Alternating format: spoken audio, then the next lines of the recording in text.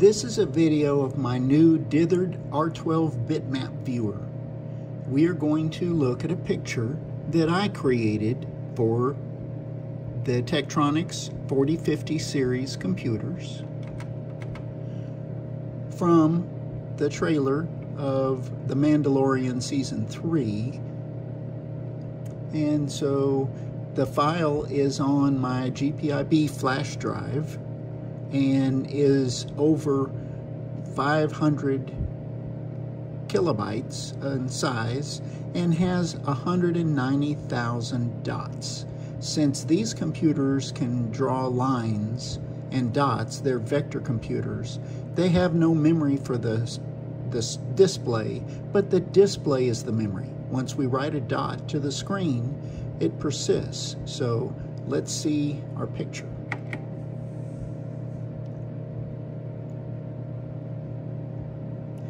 You'll notice a line of dots starts on the left side, goes to the right side, and the orange flashes you see are individual dots being displayed on this CRT, which is a option 31 color refresh display.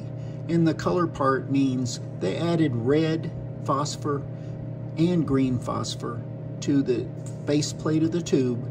There's just one beam, but depending on the energy of that beam and the dot, it either is in refresh mode, which is only red is illuminated, or both red and green. And so what we see as kind of an orangey color to the dot is both red and green turning on. The red then has very short persistence, fraction of a second, and so below that line of dots being drawn, the screen is completely green, and above the line of dots is a blank screen. So the file contains just the dots in the picture, and as you see on the right side, well, it's not in the frame of this video, there's an I/O light that's blinking, indicating that a whole line of dots up to 1024 dots are being read from the drive and blasted to the screen in a single command in my basic program. So these computers had BASIC and ROM, like a lot of the microcomputers of the late 70s and early 80s. The ROM in this machine is 64 kbytes, and I have 64 kbytes of RAM. So it really is very high end for a 1979 era microcomputer.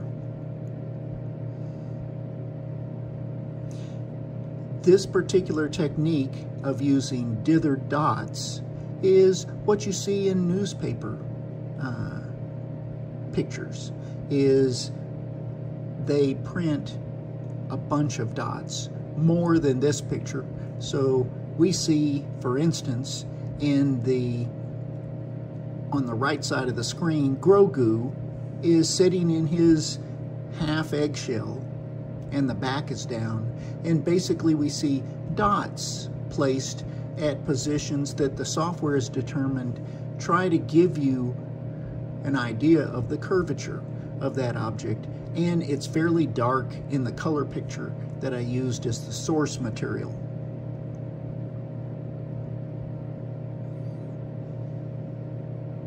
And we're almost done.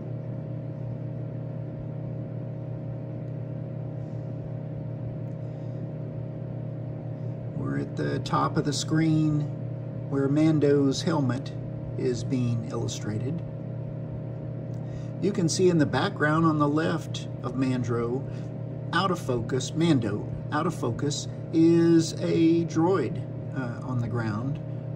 There's people in the background, but the picture in the video was intentionally focused on Mando and Grogu, not the background. So it's slightly out of focus in the color original. This file took over 3 hours to convert from a bitmap into this dot file that we're displaying in a couple of minutes. And we're done. Hope you enjoyed it.